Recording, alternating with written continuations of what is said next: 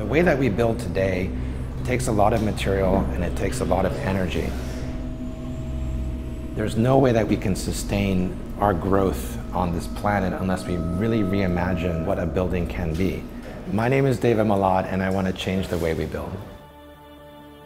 I've been an architect for 20 years. I've designed some of the world's tallest towers. Essentially, I want to take everything I've learned about architecture in the last 20 years and undo all of that. Concrete is hugely energy intensive to produce, and when a building is demolished, 80% of that goes to waste, right? We need to rethink how we build if we want to survive on this planet.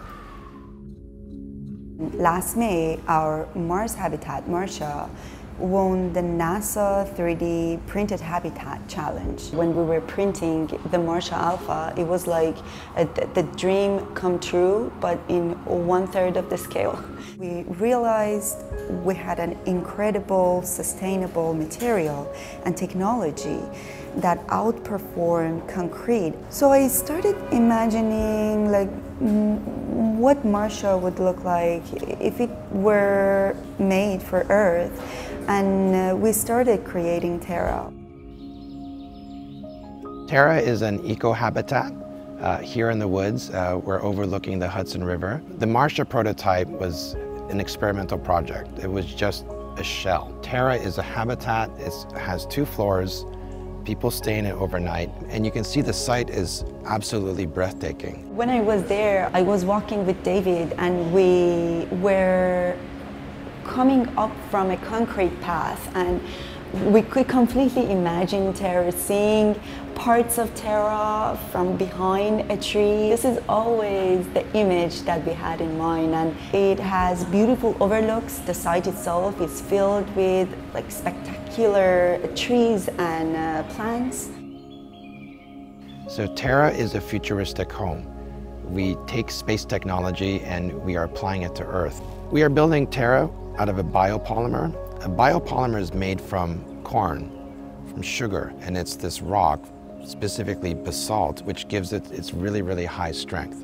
We want to do something new, something novel, something that no one has done before, because no one has printed that big of a building. That was one of the hardest parts, to just sit down and imagine something that no one has imagined it in the world, but it needed to be done.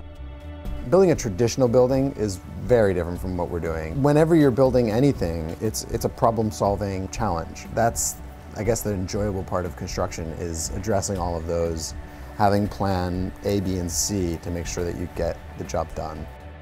To do the actual printing of Terra at this facility, I'm hoping that we can knock that out in a week or 2 once we hit the go button, which would be a big step up from traditional manufacturing for something like this.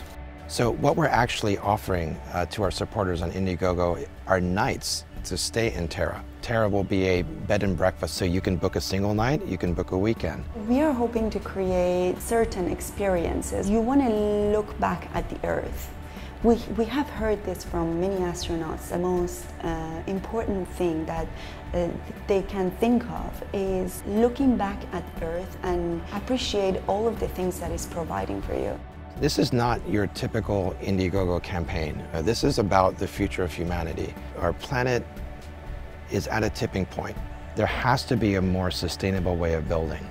This message needs to be started from somewhere. The current building industry, it's just so wasteful. So this whole process is just the very first step of conveying this message. By supporting our mission, you will be a part of how we build for tomorrow, and that future is really going to start here with Terra today.